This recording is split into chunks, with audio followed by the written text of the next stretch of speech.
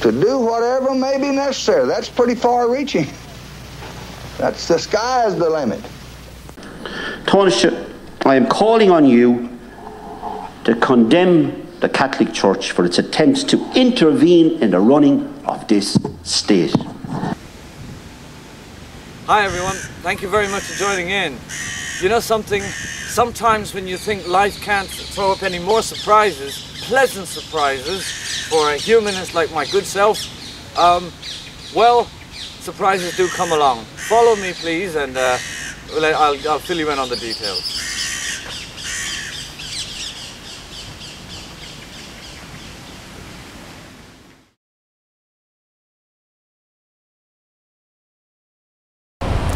So, here we are at this famous location, everybody.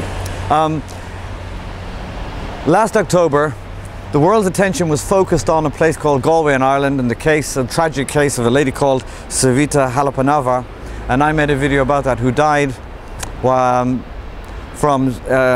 blood poisoning, but the whole case centered around Ireland being a Catholic country, and that she was being denied determination on that basis.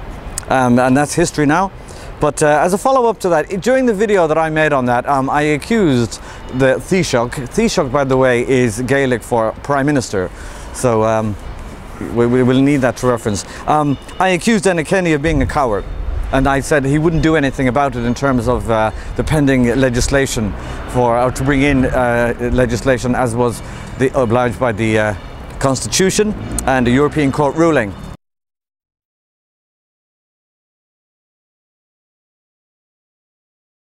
Well, at this moment in time, I feel, right here outside the Parliament, European Commission in Brussels, I feel like giving an apology to Enda Kenny, our Prime Minister, because of the following clip that I'm going to show you now from the Irish Dáil, or the Irish Parliament. So, here's what he had to say.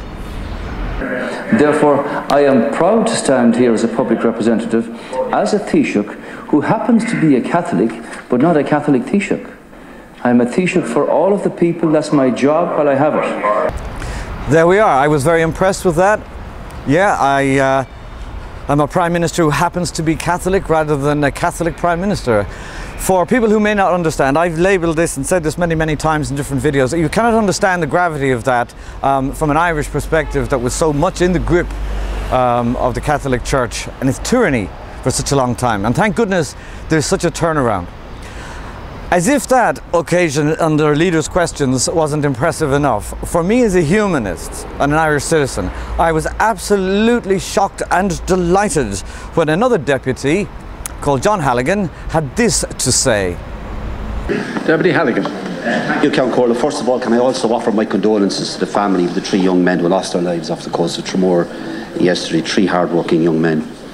Taoiseach, there have been a number of deeply disturbing reports over the last number of weeks about the level of abuse and intimidation that TDs are receiving from pro-life activists and the Catholic Church over the protection of life during pregnancy bill.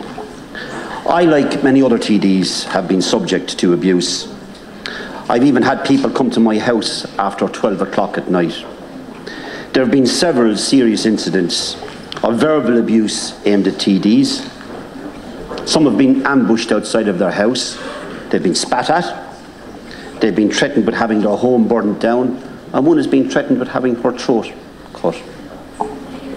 Taoiseach, last week we had Archbishop Dermot Martin calling on the government to do away with the party whip. And no doubt you are aware of the attempts by the Church to compare your government to a totalitarian regime. On Tuesday, the Catholic bishops issued a statement claiming that people were being misled on the debate and that the government is not obliged to legislate on the X case. And we now have senior Vatican officials calling on TDs who might be Catholic to resign if they support your bill.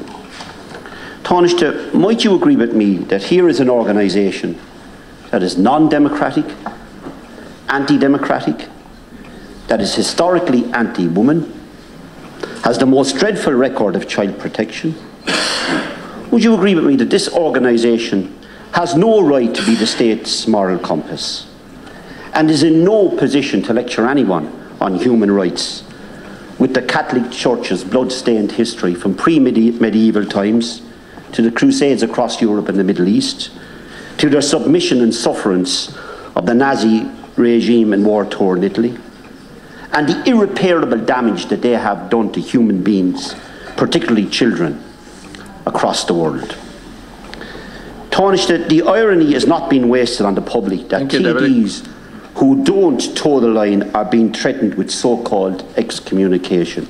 Yet, no such public threats were made to priests, bishops, or anyone else within the Catholic Church that were convicted of abusing and destroying the lives of children. Taoiseach, I am calling on you to condemn the Catholic Church for its attempts to intervene in the running of this state, and to call on the Church to resist and desist from harassing TDs faced with an already difficult time in making a decision on this legislation. Thank you, Deputy. And can I finally say, Taoiseach, no one has the right to threaten legislators in a democracy, and threatening TDs to induce them to vote in a particular way must surely be illegal.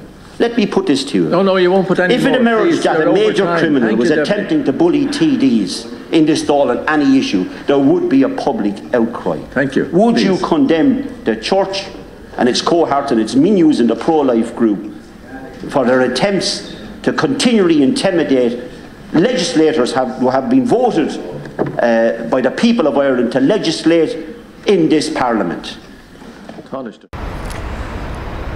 There we are. I have very little to add to that. I couldn't have said it better myself. I don't think Richard Dawkins could have said it better himself. And I couldn't believe that was coming from an Irish Member of Parliament. Thank goodness times have changed. Last point I'll say to everyone, I know that was quite long, thank you for bearing with it, is that oftentimes when I bring these issues up, or the atheist humanist community, I myself, it's as if we had, you know, horns and a tail or something like that. So I hope that by the members and, you know, that particular member in that speech, we're finally sort of getting some legitimacy or the right to have an opinion and the right to speak out on these things. So little by little, progress indeed. Thank you very much for watching. Please rate, comment or subscribe. Bye-bye.